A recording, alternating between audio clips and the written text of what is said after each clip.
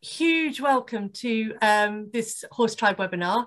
It's the second one that Simon Cocozza has done for us, and we're delighted to have him back. Last time talking about core conditioning for horses was hugely popular, and this time talking about kiss goodbye to kissing spine is even more popular still. So we're not going to waste any more time with intros or any background. We're just going to hand straight over to Simon. We'll turn our cameras off, mute ourselves, and join you back again for questions. So Simon, over to you. Thank you very much. Thank you, Heidi. Thank you, Taya, Horsefest, Horse Tribe, all very good stuff. Thanks for the introduction and welcome to everyone, wherever in the world you are. Okay, tonight, you're probably looking for answers. I've been where you are. If you've got a recent or an ongoing diagnosis of kissing spine with your horse, you probably have heard many different versions of how one can approach this to help your horse. This is just going to be another one, but my approach is a purely practical one as a trainer. So I use techniques that, as far as I'm concerned, work, and they work for me on a daily basis, and I hope they can help you find a direction to move forward into. Okay, so if we could start the slide, that would be great.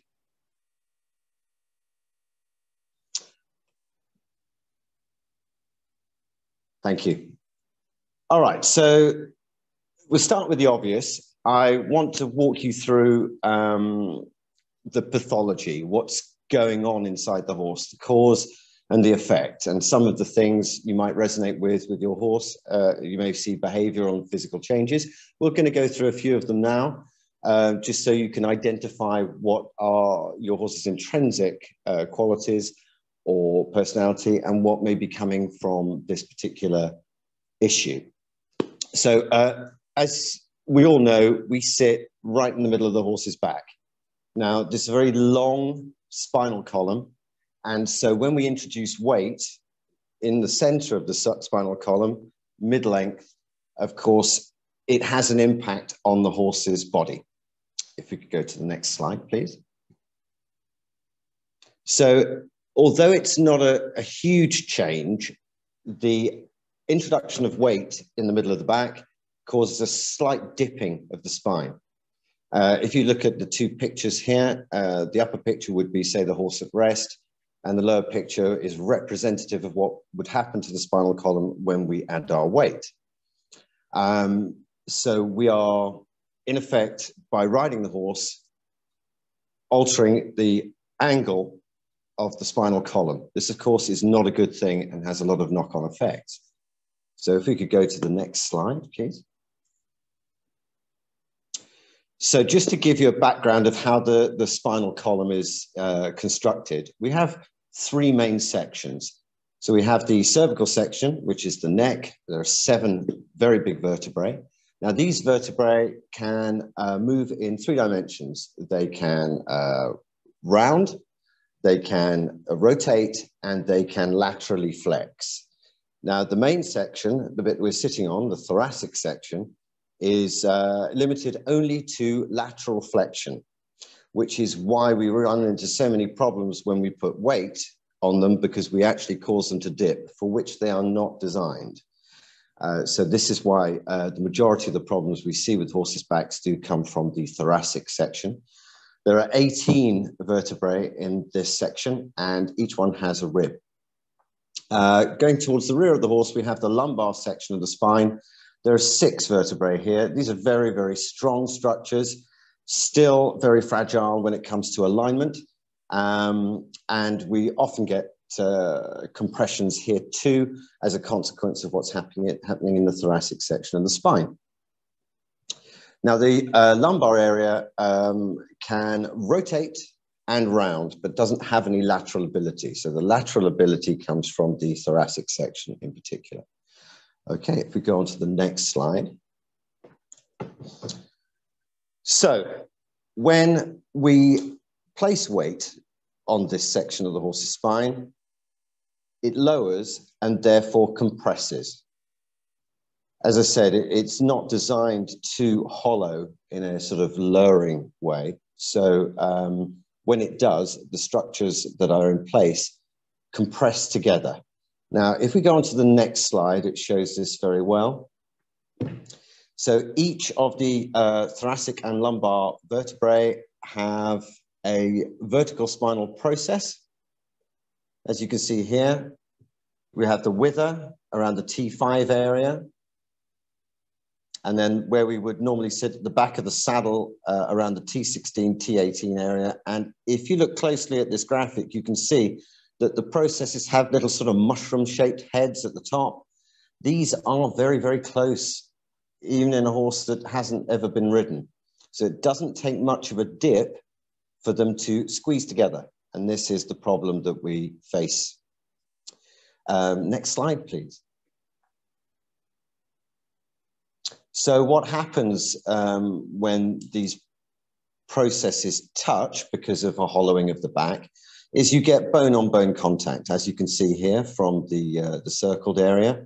You have two vertical processes, and where there could be a couple of millimeters between them, they come into contact.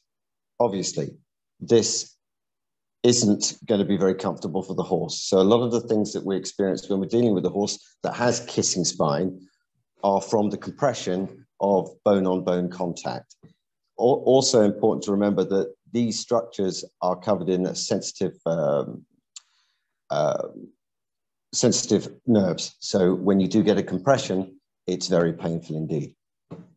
Next slide, please.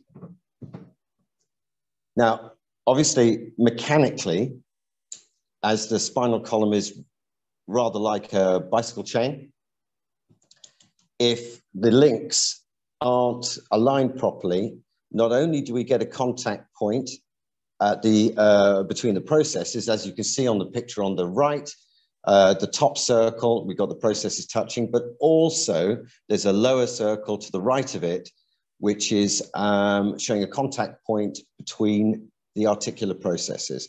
This can cause a lot of pain because there are even more nerves on the articular processes that are actually attached to the vertebra body than on the process heads. So when we see a lot of discomfort in the horse, usually it's because we have a spondylosis problem, and the bones are not only touching on the process, but they're also touching at the base. This is something to bear in mind. So if we go on to the next slide. Okay, so here's an X-ray. I'm sure you're all familiar with this sort of thing. Here we see the very obvious friction points where the spinal processes have been forced together, and you get changes in the bone surface. It lays down more calcium, more bones. Sometimes they even fuse, but often they just sort of knock against each other like hammers. This would be a case where that has happened, where you can see that there is repeated injury, repeated stress on the bone structures. There will be spondylosis also here because the spine has collapsed in this very specific area. Okay, and on to the next slide, please. So that would be the mechanical, that would be the hardware, the skeleton. And so if we move on to the software, the muscle tissue, there are two muscles in the back that are worth mentioning and are worth paying attention to, and that is the longissimus dorsi muscles. These are very big, and they run the whole length of the horse's back, other side of the spine. These are the muscles that we sit on, and they're also the muscles that react to defend the horse against pain in the back, which is very, very important, because if we're looking at how horses move, if there is a tension or even a spasm in either of these muscles, it will alter the way the horse moves. So if we move on to the next slide. So if you get a shortening of the longissimus dorsi muscle, let's say on the left-hand side, it shortens the whole left-hand side of the horse and drags the spinal column out of alignment. Now, when the spinal column is out of alignment and also hollow, it ceases to function. The horse is going to be noticeably unable to turn one way in comparison to the other, because they can turn into the tension, but they can't turn away from the tension because they can't extend the outside of the body. And if we watch them, they tend to move in a rather odd way, shuffling with their limbs and not using their torso, which of course they can and should. So when we see a horse that is misaligned, it's because of the large muscles in the back that have gone into a very defensive state. Next slide, please. So as well as the lateral lack of straightness, when the horse's back is dipped and the longissimus muscles have gone into a defensive mode, it will raise the head, raise the quarters, and hollow the back. And that will open the baseline so the horse loses his ability to sit. The energy gets thrust forward because the hocks are pitched too far out the back, as the pelvis is rotated forwards too much because the back is too low. It's a syndrome. And if we go on to the next slide, please. Sorry, Simon, just to interrupt, I've got a couple of people messaging, sorry, guys, saying that they've still got problems with an echo, which I can't hear. Could somebody bob in the chat if they've still got an echo going on?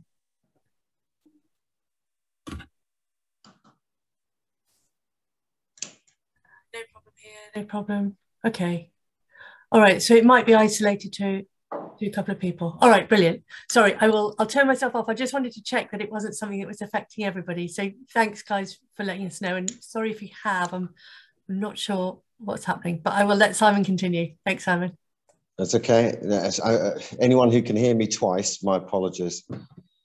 Once is probably enough. Okay, so when we do have a blockage through tension in the horse's back, we lose the ability to bend. Here's a good graphic. So, of course, you've got the horse on the left that can give us a free uniform bend throughout the spinal column. This horse will go around the corner very smoothly, be very easy to ride turns with.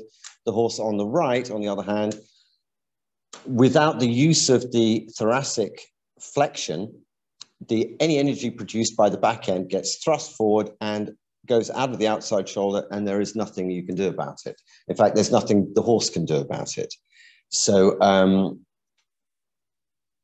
the tension in the longissimus dorsi is one of the biggest signs that we have a problem in the back and problem in the spine that we need to cure. And this is something that is very common. I mean, I'm sure we've all ridden the majority of horses that fall out of the outside shoulder on one rein or the other. This will be why. Next slide, please. Another aspect to look at when you're looking at your horse and you're assessing which parts of the body are working and aren't working is muscle distribution. Now, so we have an image of a horse with a grid. If we look at the low line muscles, the shoulder muscles, and the muscles in the hindquarters, all the muscles that are below the spine are used for dragging or pushing. So the front end will drag the horse forward and the back end will push the horse forward. If your horse or any horse has a lack of musculature in the top line, it's because the lifting muscles, the ones that control spinal angle, are weak or atrophied or just inactive. So the horse's body will show you which parts are working and which parts aren't, depending on the muscle mass. Very interesting and very important, because of course we can diagnose how we approach each individual to work correctly by seeing where they are weak and where they are strong. It's as simple as that. Next slide, please. Another sign that we have a back that isn't performing properly is, of course, the horse loses its ability to shift its weight towards the rear. So if we have a look at this image, we see this horse cantering along. He can't get rid of the load on the front end because the back end cannot sit and lower.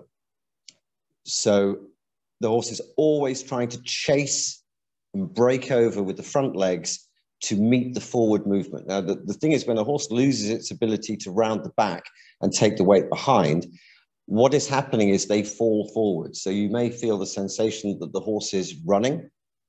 They're not running deliberately, they're falling.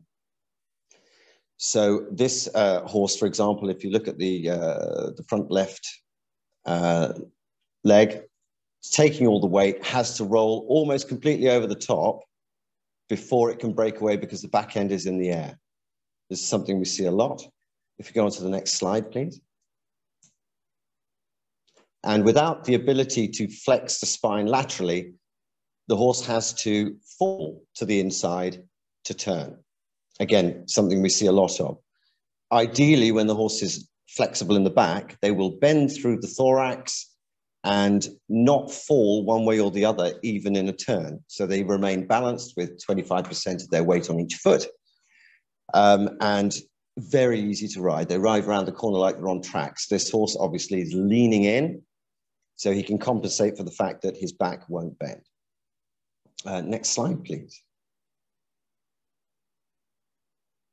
Now, something also that you will have seen, very common, is triangulation. Now, again, when the horse has one side or the other side in a blockage, and it usually is the dominant side of the back that is blocked. So if they're a right-hander, to defend the back, the longissimus dorsi on the right will lock up before the one on the left. And what this does is as it drags the quarters to one side, you get a triangulation and a crookedness. Again, when you're riding this horse, as this horse is approaching the corner, it'll be very, very difficult to turn the shoulders out of the way because the shoulders are preloaded, not only from the fact that the weight is being thrown forwards by the fact that they're rounding the back, but also the quarters are far too far to the inside. So the energy gets pushed to the outside shoulder, the right fore in this case. Again, a very familiar feeling. Most horses do this. So we have to bear in mind that when we're dealing with a horse that's got a bad back, we are going to be dealing with asymmetry. One side of the body is going to be very different from the other side. So the two reins are going to feel very, very different to work with. Next slide, please. Another little sign, which you may be familiar with, is the horse either can't lift one hind leg as high as the other one when you pick the feet out, or when it's really bad, sometimes they try and pull the foot out of your hand. People think that it's a behavioral issue and the horse is being naughty. No, what it is, as we know when we have a bad back, is that when you stand on one leg, that makes the muscle or the area that's giving you pain take the weight, you've got to put the other foot down. So if you have a discrepancy between the horse's ability to lift the leg when you're picking their feet out behind, you know there's something not quite right in the back because there may be pain. And I think we have to sort of accept that if the horse is finding it difficult to stand on one hind leg, standing still, we can imagine what that must feel like if they're in motion. Okay, next slide, please. So this is a video of a horse with kissing spine, and it's a mare, and she's showing a collection of typical traits. She's got a windmill tail. The head and neck are no longer really attached to the torso. So the rider, in an attempt to stay in control of the horse, just curls the front end up. So there is no fluid energy transfer from the back to the front. Also, you can notice the horse is lifting up behind and becoming disunited in the canter because it's struggling to find a way of cantering, a way of moving which doesn't hurt, which of course it can't because there's a mechanical interference going on in the back. But of course, the horse doesn't realize this. They're just trying to get through the day. So this is quite a severe case, but then it's a mare, so it's being quite expressive. Sometimes I find that geldings have a higher pain threshold, complain a bit less, but that doesn't mean they're suffering any less. Okay, and on to the next slide, please. So once we get beyond that stage, when the horse really is in acute pain, pain drives people and animals crazy. And so we can get to a point where, although they may be showing behavioral issues, they are really just saying enough is enough. And this happens usually after a number of years because it's being a degenerative syndrome, it won't get better on its own. It just tends to either stabilize or get worse. And some horses just have too much and say no. Next slide, please. So I think it's important to realize at this point that we obviously very much care for our horses. And if there is bone-to-bone contact that is causing acute pain, we have to forgive them for expressing themselves in a negative or uncooperative way. They need our help and they need our empathy. And that really is, if anything, the main focus of horse ownership. So please forgive them for what they do. The good news is, next slide, please, that if you can fix the problem, you will get the athlete that you want. Because when the horse's body works well and is pain-free, they're more than happy to do whatever we want, all the stupid things and endless circles and going sideways. They're happy to do it. And it's not impossible. We currently have a 100% success rate in reversing kissing spine. It's just about doing the right work in the right way. So you're not alone. There is a way, and stick around for part 2, and I'll show you how I approach this problem. Thank you, Simon. So as Simon said, we've got to the end of part 1, which is really around the symptoms and how horses present themselves.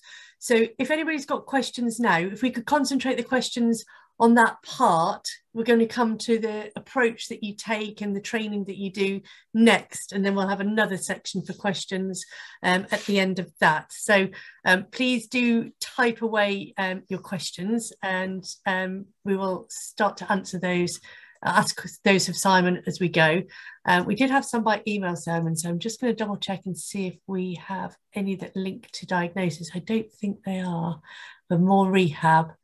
So yeah, they're more in the rehab territory. So here we go. We've got some questions coming in now. So Rachel says, why does the literature say that so many diagnosed cases don't have clinical signs?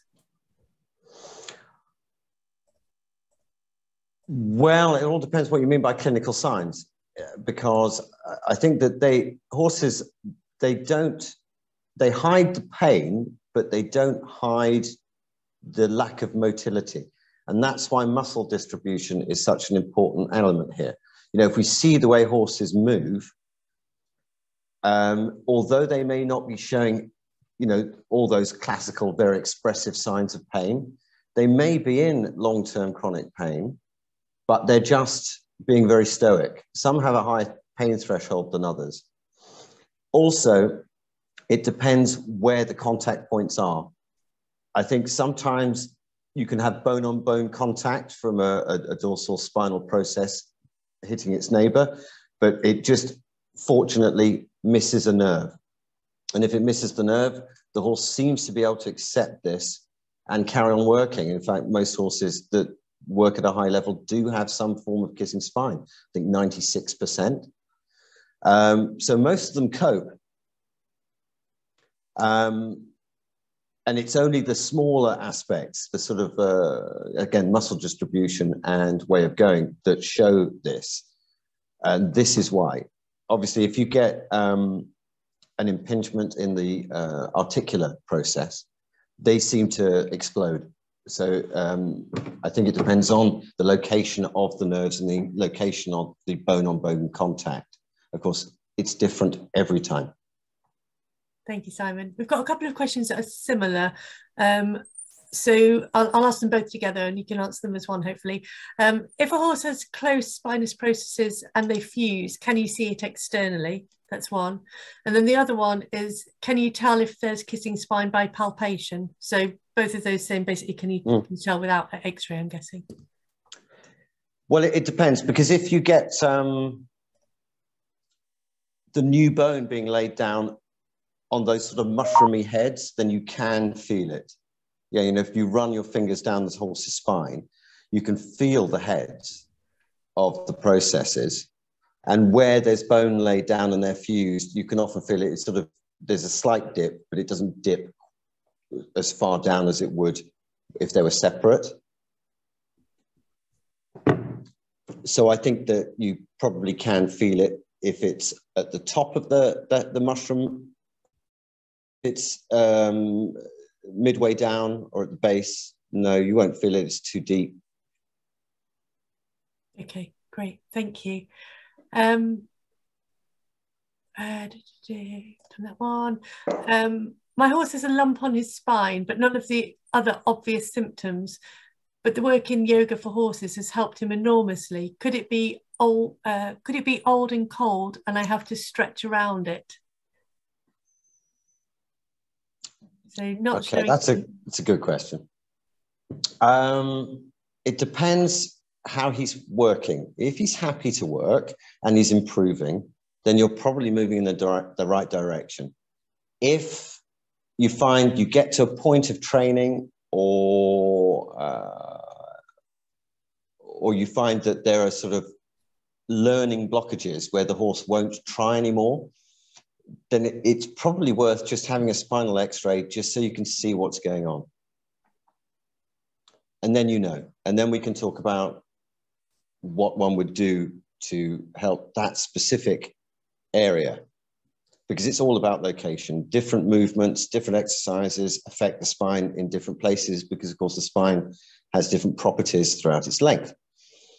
So my first suggestion with anyone who wants to know what's going on with their horse's back, to eliminate the spine as the cause of training issues, is have an x-ray, and then you'll know. You'll know what to do and where it is. Great, thank you. Just another one from Claire. So can you discuss how the neck at one end and the SI/pelvis at the other end are affected by kissing spine? Sorry, could you repeat that? Can you discuss how the neck at one end and the SI/pelvis at the other end are affected by kissing spine? So I'm guessing saying, is there any difference, or what might you see, or would you notice it in the same way, I guess, because we've talked about it being under the saddle particularly, haven't we? Yeah. There is a location at the base of the neck where the C7-T1 junction is. Obviously, the thoracic section is pretty fixed. It's quite rod-like, certainly on a vertical plane, where the T1 and C7, the lowest of the neck vertebrae, that's a very mobile joint. And if we raise the horse's head, we can make a contact point there. I think it's actually quite common. And horses that become resistant when the head is picked up, often there's a contact point there. That, of course, would be a symptom of a weak core, also because the thoracic section is too low. So when we bring the head up, we create this contact point at the top. In fact, in the next section, I've got a good anatomical image of that. So look out for it, the base of the neck. Really, I feel that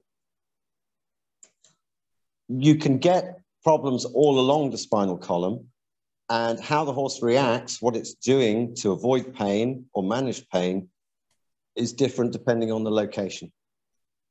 Now, when it comes to the sacroiliac joint, if there is a loss of mobility along the spinal column, the SI, which is an immovable joint, it's not really meant to take any movement, has to move more, and that's when it starts to get aggravated and inflamed. So SI problems usually come as an end result of a locking up of the spinal column by the longissimus dorsi muscles to prevent the processes from rubbing. But no, again, the only way to determine what to do about an individual horse's issues is to have a full spinal x-ray, and then you can see where you are. So yeah, location specific, but then also so is the therapy location specific. Right. I hope that answered the question. I'm not sure. Yeah, there's one here that's kind of linked to sort of asking a little bit about confirmation. Shall we? That's from Tracy. Should we hold that one for the next section? If you're going to, because you're going to show the diagram. It's just confirmation affect kissing spine, e.g. creep high, high set neck, short neck, long back, etc. Will you cover that? No, let's go for that now. Yeah, because of course that's one of those questions which is about the specific type of build. So yeah, sure, I'd love to hear it. So does confirmation affect kissing spine, e.g. creep high, high set neck, short neck, long back, etc.? Yes, it does. Although I've seen horses with excellent x-rays and terrible conformation, and I've seen horses with excellent conformation and awful x-rays. So I would say that proportionally, it's more about management and training, maybe 75, 80%, and 20% about conformation. Mm-hmm. I'm always surprised when I see horses that aren't very well built, that are working very, very well. So it's, I would say, work with what you've got, solve the problems, and you might be surprised that what is presented as being less than ideal, short neck, croup high, hollow back, can be retrained in something that works for that individual. Because, of course, it's important to define the difference between conformation and posture. Obviously, conformation is what it is, and we can't change it, but posture, we can.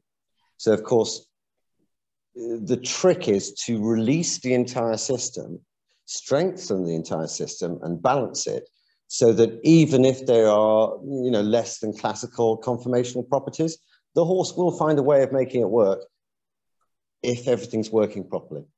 So I think that possibly answers Helen's question.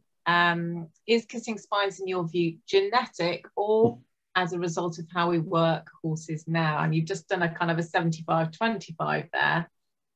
That sort of part that touches on her point, I guess, doesn't it? Yeah, that's interesting, because there are, I have read the odd report that some horses that are unbacked have kissing spine.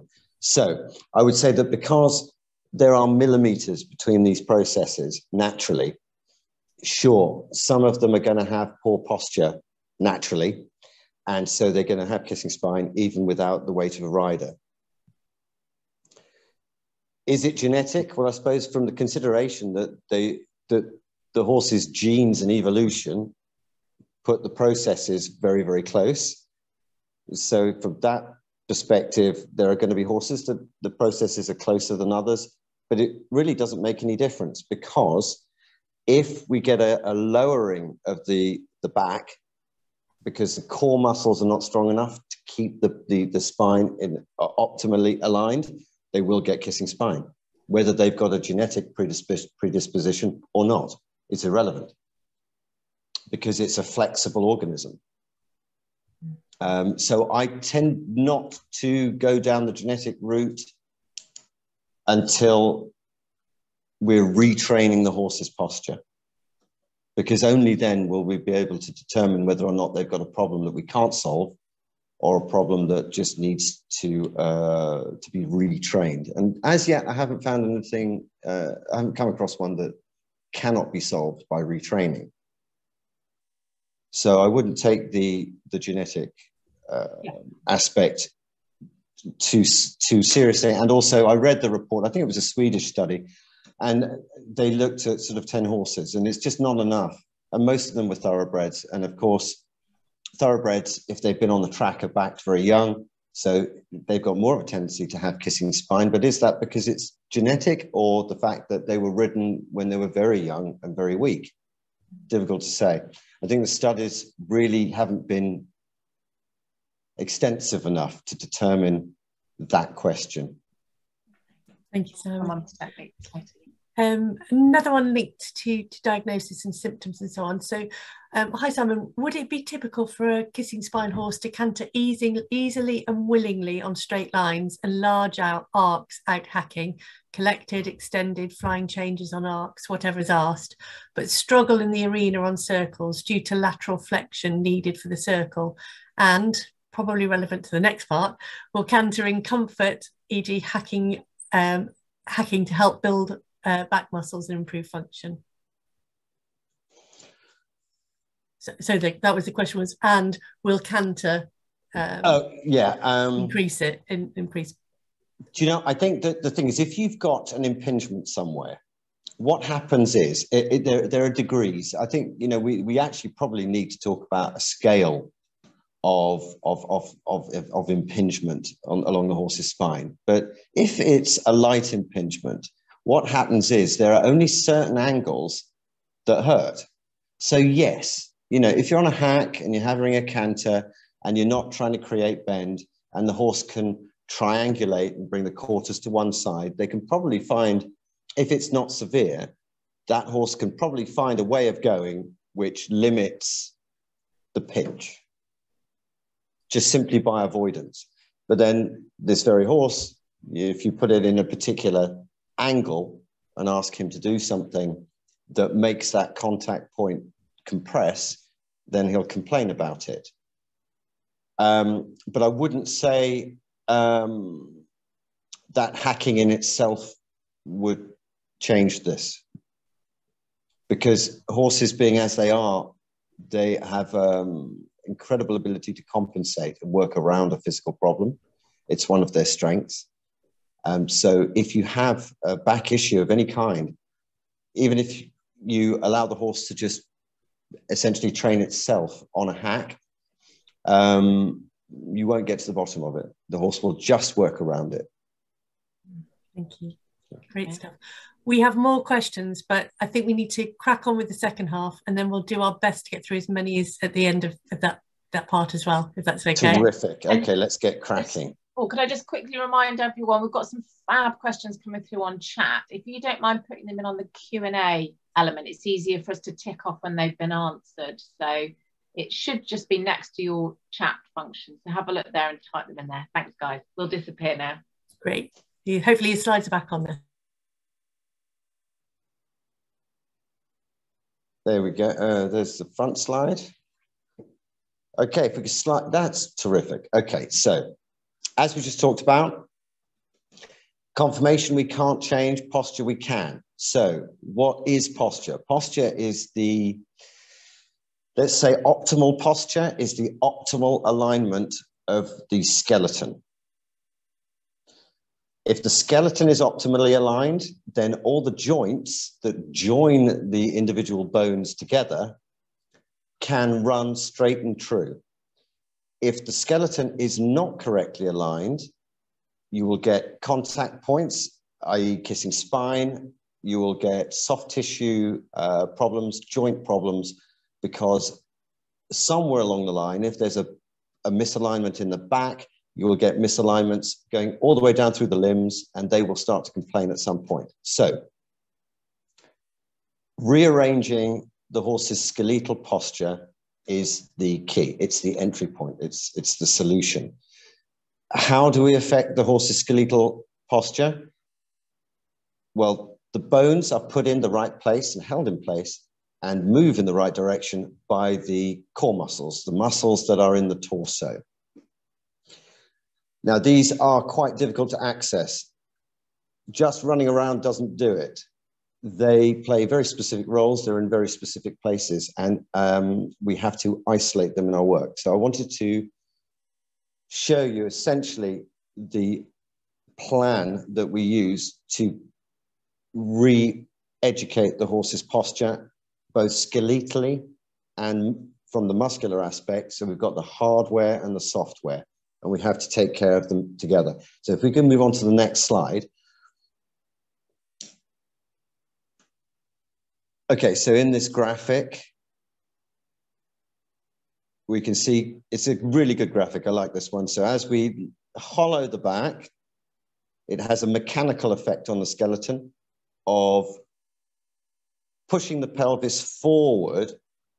So the hind legs, could you press play again there, Heidi? No, go back. That's it. Yeah. Lovely. So if the back hollows, it pushes the head up, and also the pelvis changes its angle. So as the pelvis changes its angle, the hind legs can no longer come forward enough to take the weight of the torso. They stick out the back, and this throws all the moving weight forward onto the front legs. So if you see horses lifting the head and having a back end which never seems to engage, this is the reason. It's all coming from that specific area that we're sitting on. Next slide, please. So the colored arrows show you the network of the core muscles as they're in the core. So you've got that they pretty much envelop the soft tissue of the torso. These are the muscles that alter the angles of interaction of all the different elements of the skeleton. So this is where our work is. And specifically, next slide, please. Specifically, we're dealing with the abdominal muscle group. As you can see here in red, we have the intercostals in green. So their condition is vital. If you have a horse that has a slightly large belly, it can sometimes appear to be fat. But if you look at the rest of the body, usually they're not fat at all. It's just a distension of the abdominal wall. So if you, the shortening of the abdominal muscle group is one of the aspects that ties the torso together and pushes the spine up again.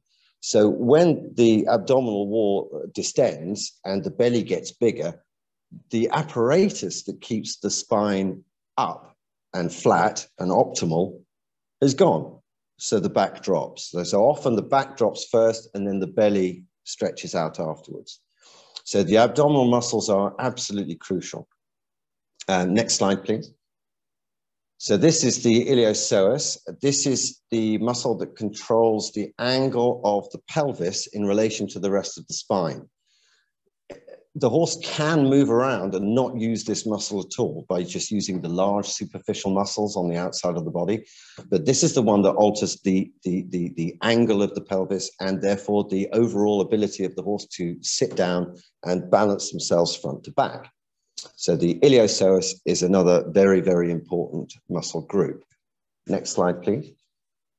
Okay, this is the multifidus. Now, the multifidus is a muscle. If we research it, it's quite odd that we know about it, we know what it does, but we don't really know how it interacts with the rest of the body. I'm certainly still learning about it. What I do know is it runs the length of the spine. It's right underneath the spine, and apparently it has the same volume of nerve endings coming out of it as the spinal cord. So this is a muscle which I think is a control muscle, more like the CPU or the brain of the body, as it distributes information about posture from the spinal cord. Obviously, that's come from the brain to a sort of feedback of nerves that goes throughout the body. So the multifidus is an extraordinary piece of equipment and has to be in excellent condition. Otherwise, the horse really cannot control their own body properly. Okay, next slide, please. So from a mechanical point of view, the top picture, we have a horse whose spine is optimally arranged, so they'll have full flexibility, full range of motion throughout the spinal column.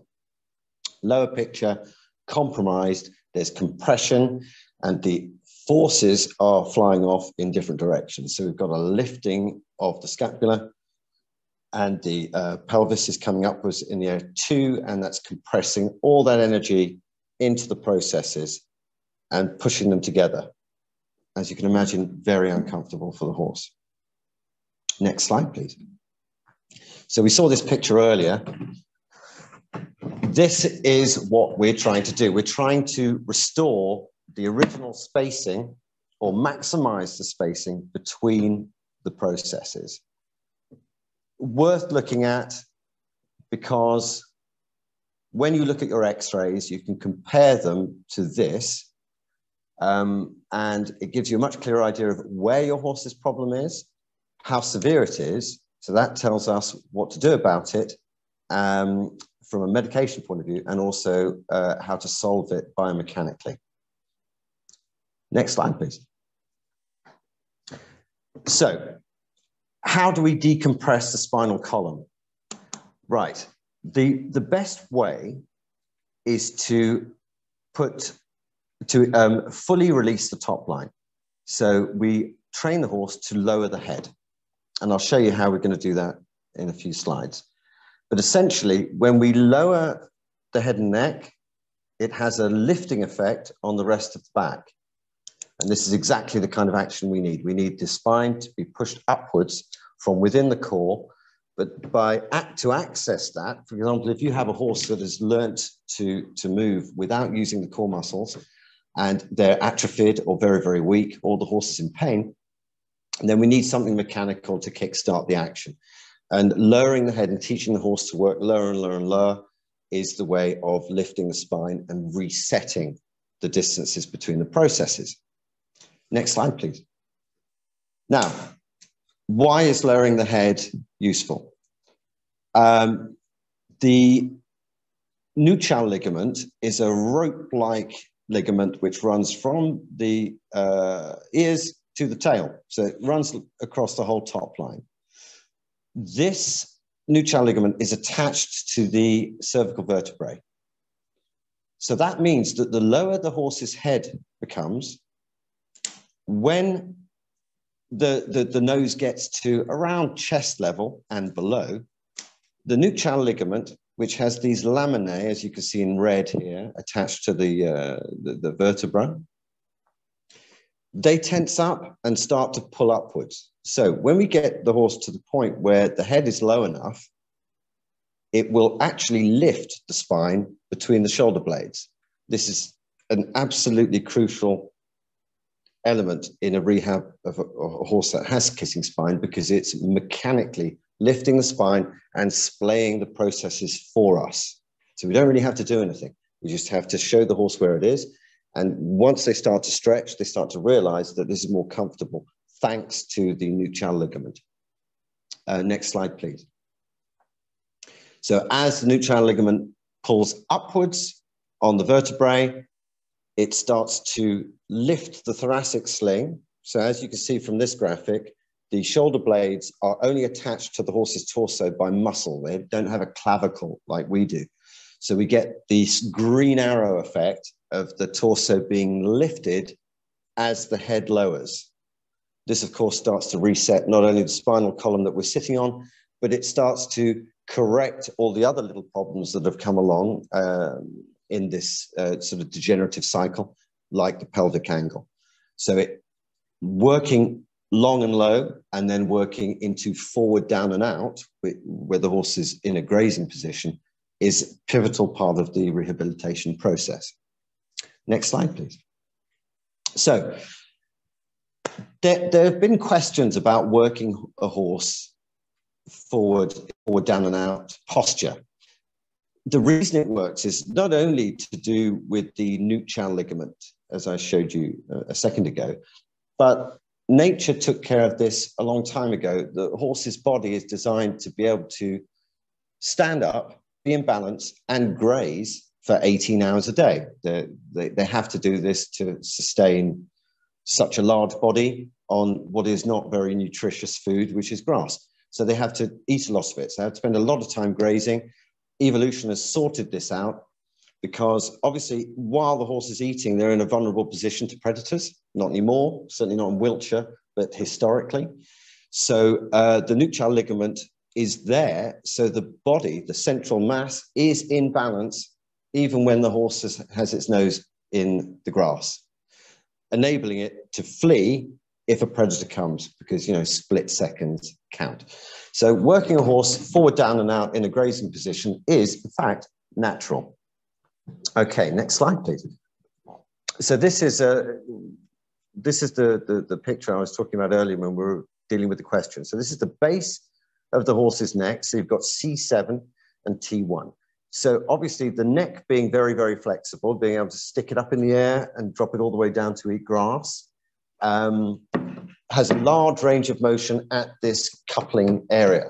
So where C7 meets T1, you get a lot of movement from C7 and virtually no movement from T1.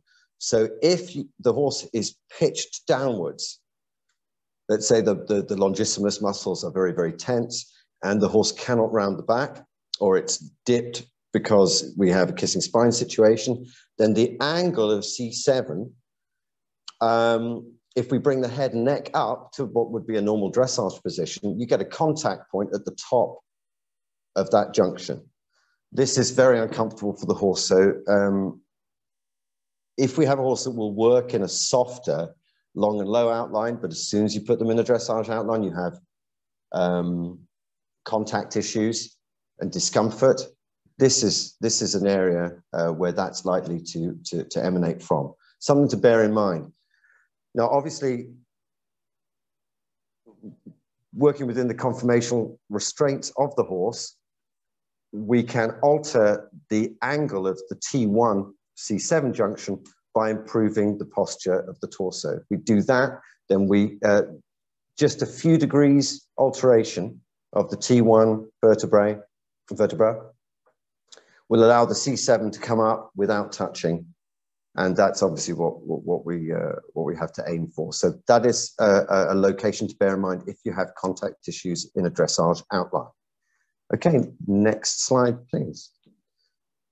Okay, so this is my favorite exercise to begin with. It's called the Giravolta lunge. I'll show you a video of that in a minute.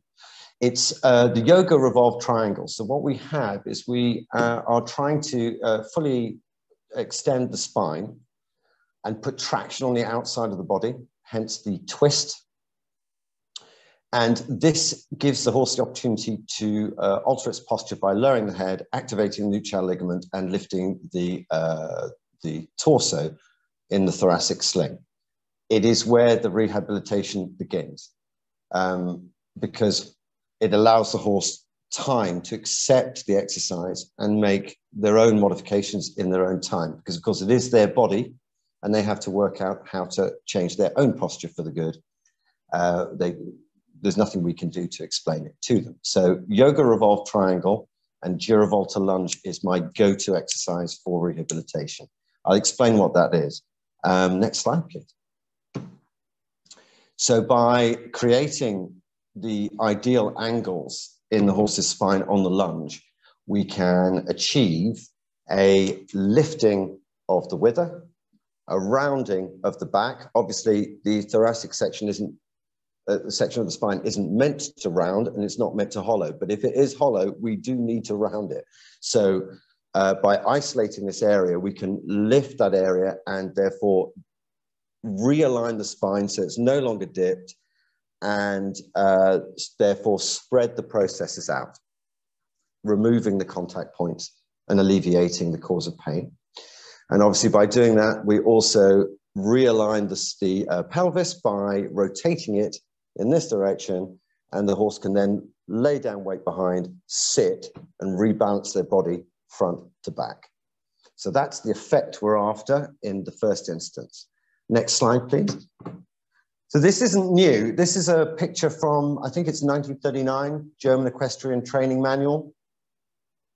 So this is obviously understanding that we need to decompress the top line, and we've always known that that's necessary, and the effect it has. So the nose is going down to the ground and the inside hind can therefore come forward because the top line is free, so the baseline can then shorten and we get a horse with a rounder back in better balance. So again, this is not new. This is, these waters have been swum before.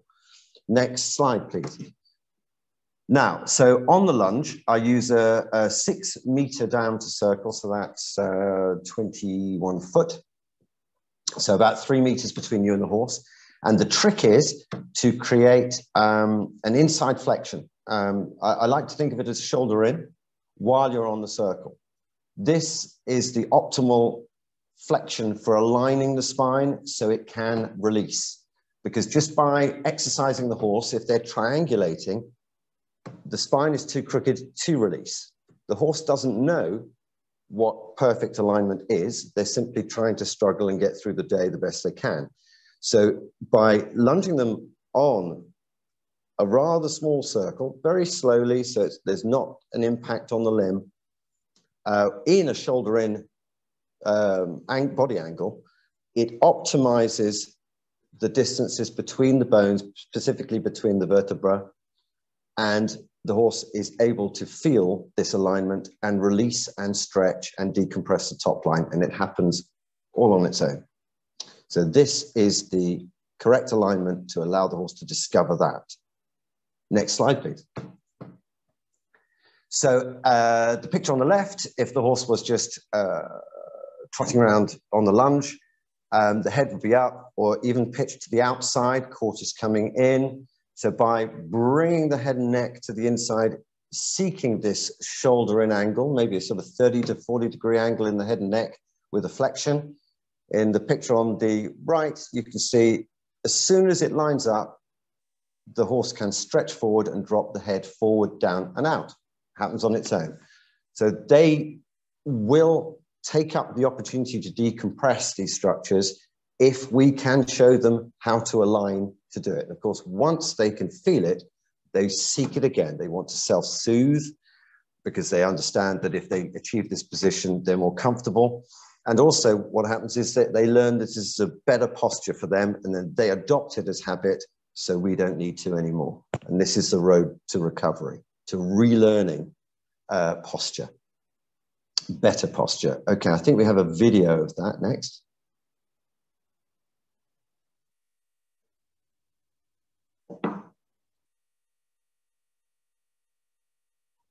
Okay, is that smooth for you guys? It's jittery here.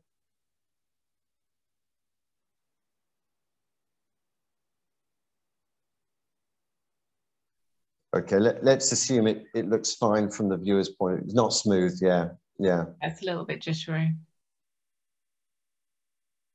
This is quite an important video. Could we try and fix this? We can also send, perhaps try and send it, Heidi, when we send the recording. Yeah, we'll send the video separately as well. I think it's probably down to bandwidth, unfortunately.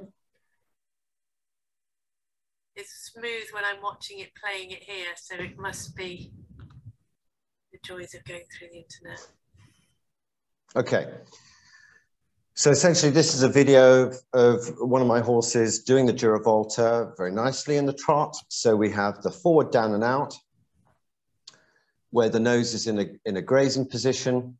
And if you can see, oh, good. If it's smooth for you, you'll be able to see in the video that the torso has a very unique balance to it, where every part of the body is moving, but no part is moving in a way that sticks out as compensating for a part that isn't moving. Yeah, jittery. Or maybe we could come back to that at the end to see if we can get it smooth for people, because it's very visual and it might be very good for people to see that working.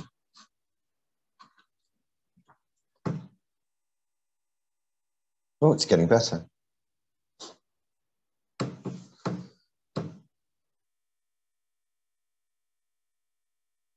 Okay, so his top line is released. There's nothing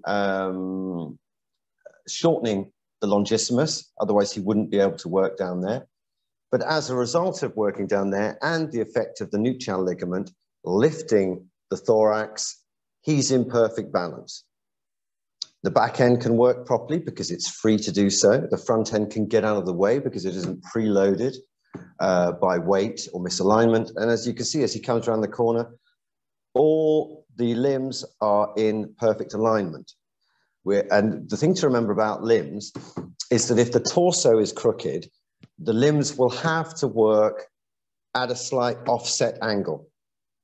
Now, when limbs work at an offset angle, they don't like it, because if you look at the way a horse's limb is constructed, it's only really meant to work when it's perfectly straight. If you get a rotational aspect to the way it lands, it will really start to hurt the joint on a long-term basis, which is why sorting a horse's posture out, whether the horse has a kissing spine or not, is crucial for the longevity of the limb structures over the long term.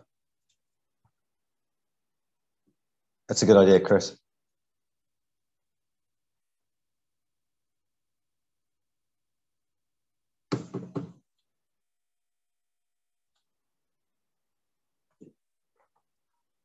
Should we come back to that one?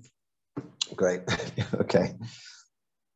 All right. So this horse is in trot and has a fully released spine. We started working this horse when he was 4 during backing, so he never had the opportunity, or lack of opportunity, to become tense in the back. So it was a very simple training process to teach him to be completely decompressed through the spine and relax and lift through the torso. And this horse is obviously wonderful to ride as a result, because when the horse's back is perfectly aligned to ride, it's a very, very smooth process, because there are no edges to the movement. When a horse is hollow in the back and is compensating by using the shoulders or using the quarters more, the movement is edgy and it feels big. So you get thrown up in the air and then the back drops and you get left in the air. And of course you come down again as the horse's back is on its way up. So when a horse can work in this outline, the bit that you're sitting on is at the top of the movement. So you're really not moving. Everything else is moving around you. Okay, next slide, please.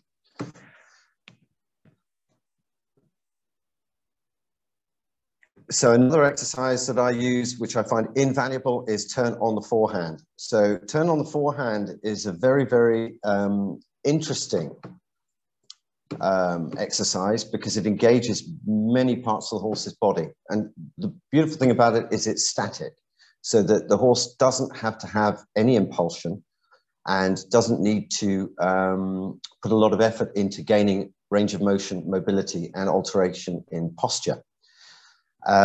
What we do, it is let me see, it is a yoga movement in essence. If we have the next slide, please. So this is a yoga half split. So it involves bringing one leg under the central mass, thus helping the pelvis to rotate underneath in where we need it to be. And then the horse to transfer the weight from the outside hind to the inside hind as the inside hind crosses in front of the outside hind, creates enough lateral movement to alter the pitch and yaw of the pelvis in motion. Again, being a static exercise, if the horse has a bad back, they can still invest themselves enough to make an alteration of their posture. Next slide, please. And it is one of the best exercises for the abdominal wall. It is essentially a crunch exercise. And so if the horse has dropped out through the abdomen because of the hollow back, the half split, the turnabout the forehand, tones, strengthens, and shortens all the abdominal muscles and thrusts the spine upwards under the rider. It's invaluable. It takes quite a while for them to get good at it, but the better the horse does turn about the forehand, the better they ride and the more range of motion and strength they'll have through the central torso.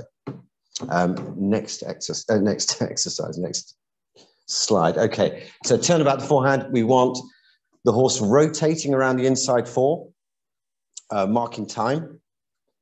So we don't want the front end to drift at all. If the front end drifts while the back end is moving, you don't get that lift through the back. You don't get that upward thrust that the inside hind coming through under the body causes. So how it's done is more important than the exercise itself. The devil is in the detail. So we're asking the quarters to rotate around the inside four, which remains static, and crossing inside hind in front of outside hind in a uniform and regular way. When they get good at this, they go around like a Swiss clock. And so that's the goal. I think we have some video for you next. So next slide. What I find is creating a 40 to 45 degree angle in the neck prior to doing turnabout the forehand sets the spinal column up for the crossing. So if you do this exercise, make sure that you hold the flexion at 40 to 45 degrees. Now, the best way to do this is to shorten the inside rein before you even start. So we come to a halt, shorten the inside rein and bring both your hands together, because the inside flexion needs to be set in a way that you're holding the contact with the inside rein and you're neither giving nor taking. You're setting it like a side rein, so that when the horse releases through the thorax and starts to create a flexion under the saddle, they can release the inside rein to your hand. If you're pulling, they'll never release it. If it's not there, you'll lose the flexion, and then of course you lose the turnabout the forehand, because they'll no longer cross they'll drift out of the shoulder or walk backwards. So neck flexion, just as in the Giravolta lunge exercise, is absolutely critical. And it's the one which I find people don't do the most because it's quite hard to get right, but if you must have it. The flexion in the head and neck is crucial. Okay, I think we have a video next. So here's turn about the forehand.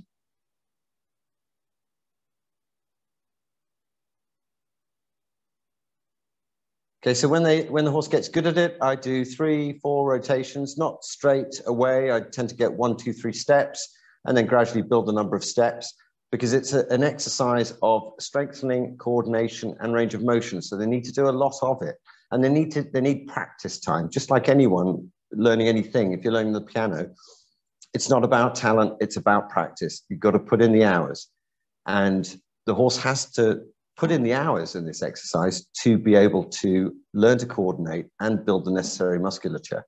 And of course, muscles take time. And if the horse has pain or muscles that are in spasm, they have to release.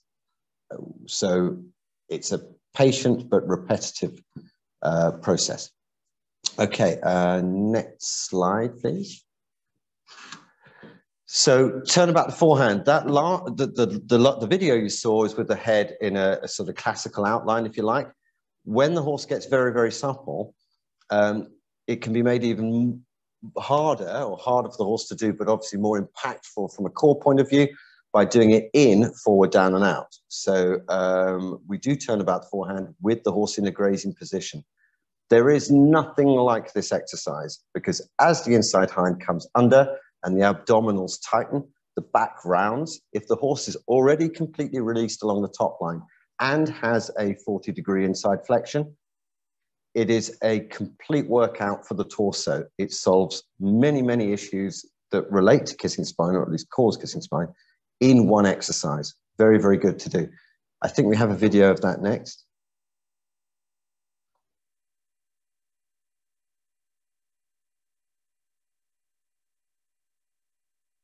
Now, it looks Western, but it isn't a spin. I know that the Western horses do spin. Because the horse is rotating around the inside 4, this is a back end lumbar exercise because as you can see, as the horse goes round, the pelvis has to tilt, the inside hand has to engage, and for the pelvis to roll left to right, they have to release in the lumbar area behind the saddle and allow the lumbar vertebra to rotate in relation to each other. So you get this rotation and rounding behind the saddle.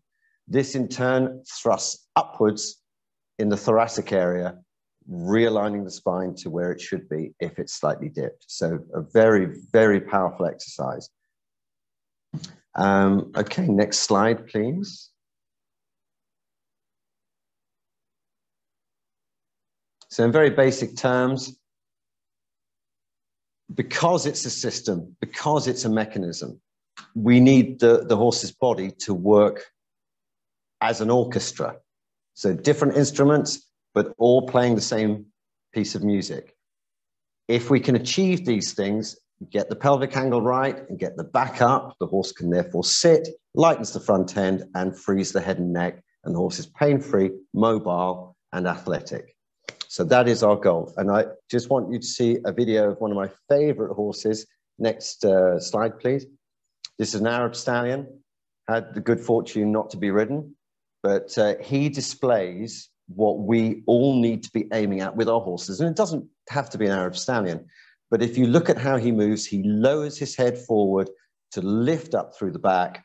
And this gives him excellent balance, range of motion, expression, and he's a free mover because everything's in the right place and everything's working as it should be. So hold that image or this video in your mind about how you want your horse to be balanced when they're moving. And this will help you recognize it when you get glimmers out of a horse that's compromised into a horse that is strong and moving properly. Thank you. Next slide, please. So for those of you who have my book, these 2 exercises are in the book, But obviously, if you're performing a rehabilitation on a horse that is physically compromised, you have to take more time, do it in smaller steps, little chunks, and also help them with medication and other therapies, good physiotherapy, a good veterinary practice to follow up on what you're doing, and take the exercises and work them to the point where you have you're trying to turn the horse from a horse that can't into a horse that can. So the trick is to use, say, those 2 exercises and others in the book, but be more thorough and understanding that the horse can't necessarily deliver in the beginning, and you're working your way there incrementally. Lovely. Thank you.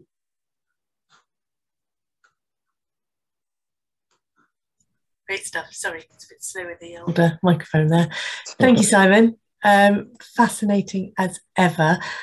We've got lots of questions. We'll do our best to maybe group some similar ones together and just get through a few. We're probably going to crack on till about 9 o'clock, so everybody. So hopefully that will help us get through at least a few of these questions. So shall I kick off?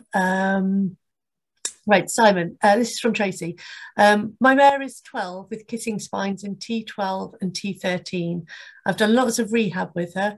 I really want to know, if I don't ride her anymore and keep her strong and conditioned, is this better than having her have a surgical intervention to fix the kissing spines in the hope of riding her again? What's actually best for my mare? And there's a couple of other questions for the people as well asking about surgical intervention. So maybe we could sort of group those together. Yeah, you know, this is a tough one because, of course, we love our horses and we don't want them to suffer.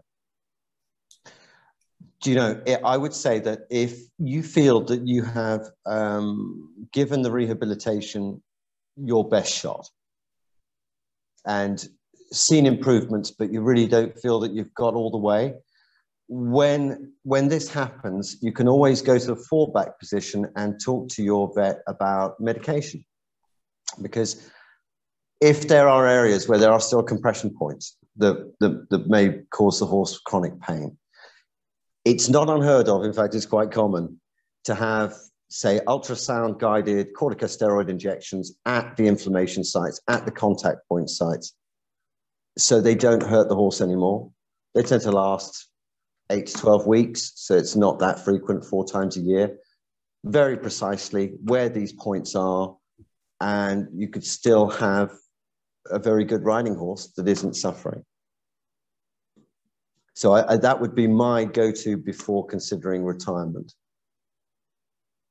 Great. Because I think that, you know, we know horses, and although they're happy sort of mooching around the field for the next sort of 10, 15 years, they do go a bit wild, and I think they do enjoy the interaction with us. And as long as we're sensible about it and we use medication to as a sort of maintenance when there's nothing else we can do, that might be preferable over surgical intervention. Because I see a lot of horses that have had surgery and they still need rehab, and they still maybe need medication to help them. I think this might Again, link, yeah, sorry, I think this might link actually to something that Tracy Stevens has put. So her mare is 12 with kissing spines in T12 and T13. That's the one I've asked. Oh, sorry, beg your pardon. Yeah. Sorry. Brain, sorry, beg your pardon. As it was still there, so I haven't got it. I was looking at others, yeah, sorry. There's another one about of an ex-flat racehorse. So T11 to L1 are fused. He's got very limited lateral bend. He's age 6, retired at 3. How can I separate them if they're fused, or should I concentrate on the supporting muscles? That's a tricky one. That's true. I would say that if they're if all of those are fused, that is a surgery candidate. Because you cannot engage the muscles if there's no flexibility in the spine. And if they're fused, that part of the spine it'll never move again. So that's a tricky one. And I would say that that's a candidate for surgical intervention, because there's no other way, either that or retirement. Thank you. Yeah, good luck. Should you stop normal schooling whilst doing the core conditioning? E.g., does normal schooling techniques interfere with your core process? Yeah, that's a good question. The thing is, if you have a horse that is experiencing discomfort, they will not offer you responses to your aids because they will anticipate moving in a particular way as hurting. So yes, I tend to, if I'm doing this with a horse, I will do only this, because riding normally and schooling is just going to make the horse more uncomfortable. And, you know, what I've found is that, you know, you can train and train and train and train and train. And if the horse isn't steadily improving, there's usually a reason. And if you go back and you solve that problem, what I find quite interesting is that very shortly afterwards, all those things that you were trying to train your horse to do unsuccessfully, they suddenly offer. So they were taking it on. They were taking it on. They were trying all along. They were trying to produce leg yield, shoulder in, half pass, or whatever you're trying to do. And the reason it was pitiful is because they were self-limiting their own movement to prevent it from hurting. So, yeah, no, normal schooling is probably off the cards if you're rehabbing, because you need to limit the discomfort and maximize proactively the postural correction. The other aspect is horses regress very, very quickly. You know, if they've had an existing problem, if they've had a back problem in the past, you can do an excellent rehab. But if you put a bad saddle on for a month, they go backwards quicker than they did in the first place. So I think that we have to be very sensitive to the sort of reactive nature that we have, and horses, to pain and discomfort.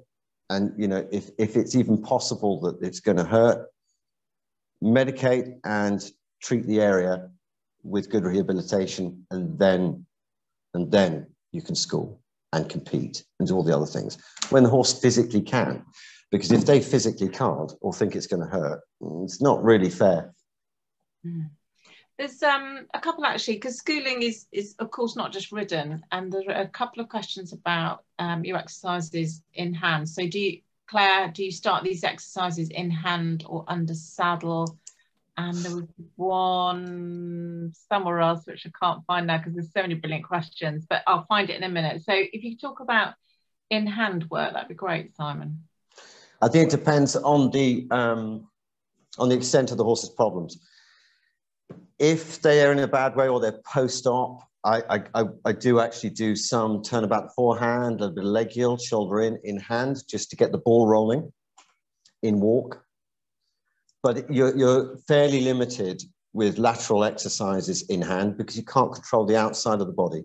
Even if you're long lining and you've got an outside rein contact, there's too much mass.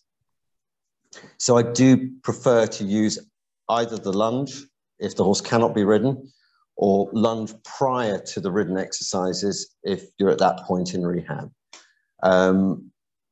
So yes, there's a value of in-hand exercises. But I think the important thing to remember is that there's only one force which is strong enough to affect such a large structure like the horse's spine and the musculature in the torso, and that's within the horse itself. There's nothing you can do from the exterior of the horse to push the spine upwards. So it really is a case of isolating the core musculature so they start to perform their job and correct the discrepancy that is causing the degenerative posture. And I have found that the lunge work is the only in-hand work that you can generate sufficient energy within the horse's body to affect posture. The rest of it seems to be mediocre. But as I said, it's not bad to get the ball rolling, particularly if they've had a bit of a bad time. You know, they need to sort of desensitize. A little bit of in-hand work does allow you to build a little bit of trust before you get into the rehabilitation phase, which you know, I think it's important to recognize, you know, when you see on the TV, and I hope none of you have experienced it, but when you do see people that have had a nasty accident and they've got to relearn how to walk, they are sweating. Rehab is hard. You know, it really is hard. I mean, it's hard for the individual, it's hard for the therapist, but at the end of it, you know, it's all possible. So we do have to strategize and plan a soft approach, certainly initially, that gradually builds in intensity to try and take on board the fact that they're suffering. And we have to train them really at the upper limit of their comfort zone. Otherwise, they're not going to progress. Yeah. I think that helps with, so Julie said, I'm not riding my former racehorse yet, but do lots of groundwork. Can these be done, these exercises be done successfully in hand? So I think that helps with that one. Sally asked, is it all written in the book, or are there in-hand exercises in the book too? The only in-hand exercise in the book is the Giravolta, the lunging exercise. Yeah, and actually, if I jump in, because Francis asked about the Giravolta, so what kind of equipment do you use to lunge and create that inside bend? A lunge cavesson makes this very difficult. Where does one attach the line to the bit? Yeah, that's a good question. I always use a Fulmer bit, you know, with the needles either side, so it can't pull through, because again, you've got to remember, with a horse that's weighing 600 kilos, that is falling to the outside, they're just going to take you with them, or the bit's going to pull through the mouth. There's a lot of force involved. Horses are extremely sensitive, but also they're more than capable of taking anything a human being can apply, as long as it's not jerky. So we have to apply a certain amount of force to create that inside flexion. So to create a shoulder in body angle on the lunge, you have to be quite manual with the lunge line initially, because of course they're stiff and they're falling. So you have to take that contact and really brace against it in the first week or two, because they are going to force against it. So having a Fulmer bit will stop the bit from coming through the mouth. Very useful. But also we have to point the lunge whip at the rib cage where the leg will eventually be. And that, of course, will tie in the ridden work to the lunge work, because the point of focus that the horse has to flex or learn to flex through the thorax will be where the leg is. So we point the whip there, and the horse must remain on the outside of that lunge whip. Because if they fall in and don't flex through the thorax, we are not inducing a repair, a restoration of what should be. So yes, the interaction between the lunge line and the whip is very specific to create that shoulder in body angle on the lunge. Great. And somebody else asked about equipment as well, and saying about whether they should be using side reins or need to use side reins. So I guess you kind of answered that one already. Yeah, but that is a good question. Okay, so there's a lot of apparatus out there, you know, that we're not short of gear with horses. And I have to say I've tried all of it. I think I've tried all of it. I come to the conclusion that anything that restrains the spinal column, anything that shortens the distance between the nose and the tail, encourages the tense area to remain tense. The only way I've found to successfully decompress the spine and separate the processes is a full elongation from ears to tail. So anything that you concertina the neck with will, as you bring the head back, the back hollows. So the head has to be free, has to be forward, out and down, and it has to release on its own. So no, I don't use any restrictive equipment, no ropes, no elastics, no chambon, no Pessoa, no side reins, because they just get in the way of stretching. And you've got to remember, you know, we have to take on board the fact that this is an animal that doesn't understand. I mean, they're emotionally very intelligent, but they don't have any logic. They don't know where the pain is coming from. They don't know why it's there. They associate it with certain things that they do, which is why they anticipate and defend themselves and react. So we have to make it as easy as possible for them and show them the direction. We have to let them win. And yeah, any compression, they will lean on it or tense up as a result of the fact that they are just being compressed once again. I think that links in and helps answer Mitzi's question. She wondered if you used a gadget. How do you encourage to get the horse's head as low as in that Giravolta video? Yeah, it's a good question. You see, the beauty of this is because we're obeying the rules of physics as they relate to the horse's biology, means that when you create the shoulder in angle, and De La Guerinière wrote a whole book on shoulder in because it is perfect alignment. If you think that the horse would be straight, would be perfectly aligned, but they end up being crooked. The inside flexion of shoulder in actually creates perfect alignment. At least it teaches the horse how to align perfectly on a curve of the spine. So when we create this shoulder in on a lunge circle, it aligns the spine optimally between the shoulder blades in front of the pelvis. The head and neck drop into a groove made by the thoracic sling, a little bit like a zip. So if you have a zip that runs off track, that's what's happening really with your horse's spine when they're crooked. So the shoulder in angle aligns it perfectly. And the next thing that happens is the head and neck stretch out the front. The horse does it voluntarily because it just feels better to do this. So we're not really creating anything. We're just opening the door for the horse and they do it themselves. So there's no way that you can get a horse to stretch their head out. They have to do it voluntarily. And if we create the right criteria, the right angles, they do. Great, thank you. And we've got time for one more. I think this is a good one because it's about the process and how you go about it. So Jackie asks, when starting rehab post-surgery, is it better to have a slower trot and not tracking up behind with head low than moving forward and tracking up but head not so low? Because we see Wallace is really tracking up in that video, but obviously he's very experienced and practiced. Yeah. Yeah, I really should have got a video of a horse that's compromised to show you the difference. All right, what's very important here, if you have a bad back, any energy, any impulsion, any motion, it's just the very, very opposite of what you want to do. So if you're after performance and you have a horse that's in perfect physical condition, yes, you want engagement, impulsion, straightness, you want all these things. You need energy, it needs to be working. If you're trying to isolate a compromised and painful body part, you do not want these things. Tracking up is not desirable at all. You want to keep the movement minimal, but the area that you're trying to activate very narrowly targeted. So forget things like energy, forget things like tracking up, forget engagement. You're trying to fix the horse. All those things you can bring in later, but the more forward you try and get the horse, if they've got a bad back, the more they're going to lock up, the more they're going to resent it. It's a very negative experience for them, and it doesn't work because you're trying to get the horse to a position where they relax enough to let go.